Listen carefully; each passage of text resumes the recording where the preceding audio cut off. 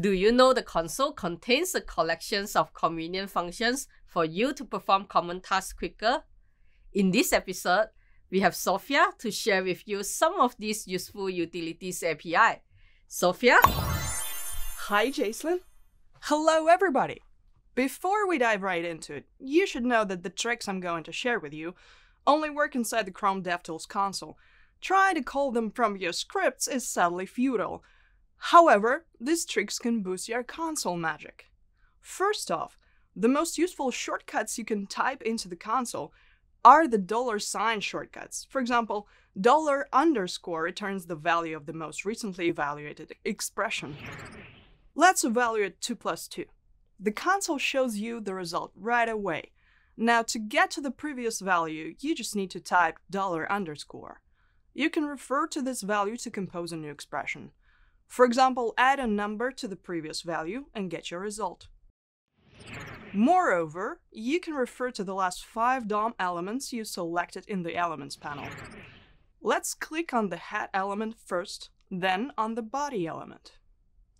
To refer to the most recent element, type $0. The console shows the body element, which is the most recent one. To refer to the previous element, type $1 and get the head element. The console remembers up to 5 elements, and you can refer to them in reverse order by using numbers from 0 to 4. Did you know that there's a short alias for the querySelector function? You can stop typing long commands like document.querySelector. Instead, try the jQuery way. Just type $in the selector name as an argument to achieve the same result. The selector function returns the first element that matches the selector, but you can also specify a node to search the elements from. There's a second optional parameter for this. You can use shortcuts to specify a node with this parameter. Let's select an element in the DOM tree so we can refer to it. Now type $, then the selector as the first argument, and the shortcut to the current element as the second argument. You'll get the first matching element from the currently selected one. Likewise, there's a short alias for the querySelectorAll function. It returns an array of all the elements that match the selector. The syntax is similar, but instead of just $1, type 2. This shortcut gets you all the SVG elements. Similarly, you can specify the node to search from. This shortcut gets you the SVG elements that belong to the main element. Want to select elements by their XPath? There's a shortcut for that too. Just type $x and then, as an argument, the XPath of the element. For example, this shortcut returns all the p elements on a page. Not sure how to construct an XPath?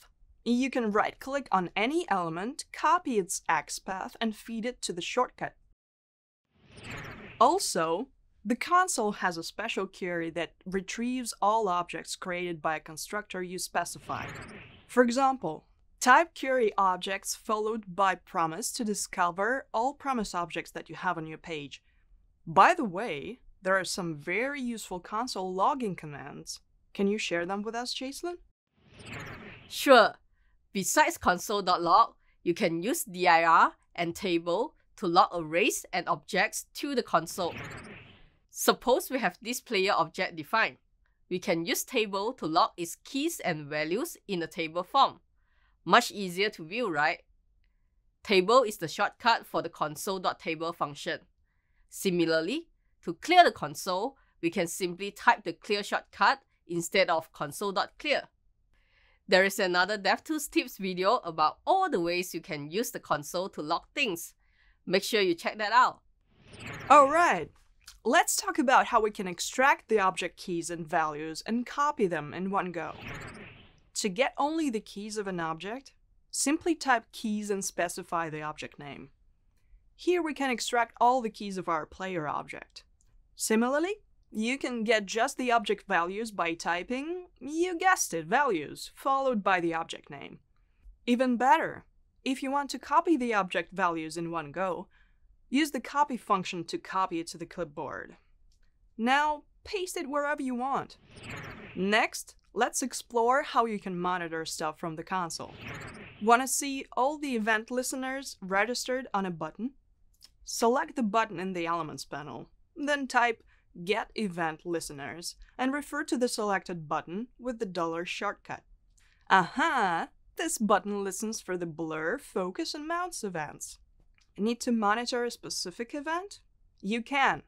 Let's monitor a window resize event.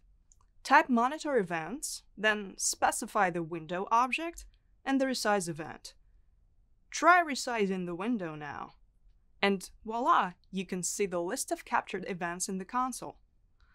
When you're done, stop all monitoring on the window object with the onMonitor events command. In addition to events, you can also monitor function calls. Say you have this sum function on your page.